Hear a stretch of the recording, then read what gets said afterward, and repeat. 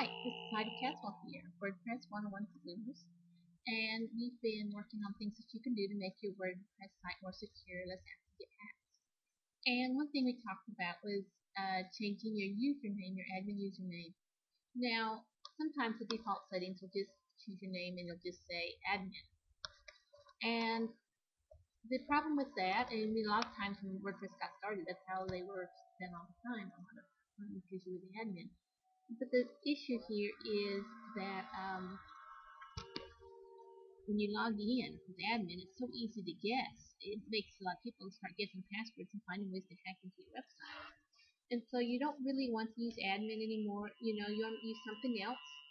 And we're going to go ahead and show you how to, if you have the admin already set up as admin and you want to change it to something else, then we're going to show you how to do that.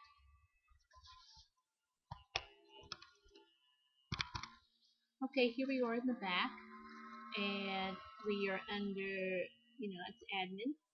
And if you want to move it to someplace else, you want to create a new user. So you would go on and have a add new, and then from here you're going to go ahead and fill out the information that you need, the username, the email address, password, and you want to choose a good password. You don't want to choose an easy one. If you have something like 123, that's just way too easy. And so it'll let you know whether to have, now this is just something like random things on the keyboard. You can see that's a lot stronger. You might not remember that. You're going to need to know what it is that you typed in so you can get in. And you can also have the password sent to a new user by email so they have that information. Because you can do the same thing to add other new users. And as you add them, you decide whether you want to be administrator, editor, author, contributor, subscriber. And in this case, you want to pick administrator because you're switching out your old admin user for a new admin user.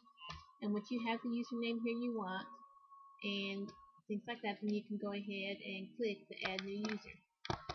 Now one of the things you're going to see is you're going to see these posts that was made by the old user is still showing up there, post by admin. And maybe that's not what you want there. You want it to show up under, you don't want to delete them, and you do want them to show up with a new name. So I will show you how to do that. We are back here in the dashboard. We are under the users, all users, and this is the admin one that we're not wanting anymore. I made this up just so we could see it and play with it, and I made the start of the post on it. But we're going to go ahead and click the delete button here.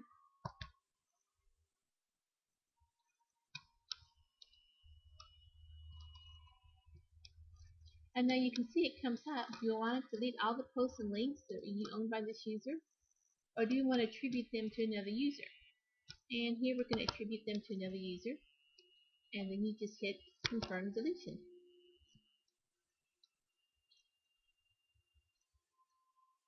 And when you do that, the old admin is gone. You got the new name that will be up there, and that will show up on everything. And let's go back and check that post we were. And you can see now that is got the new name. It's showing up. It's not showing up as admin anymore. And all the posts that you had that was with admin will now show up with that new name. Very easy to do. Anyway, have fun with this. Keep your WordPress site safe, secure. Change your admin name, make sure your things are backed up. Those are two of the most important things you can do. And meanwhile, have fun with your WordPress site. This is Heidi Caswell here, WordPress 101 for Boomers.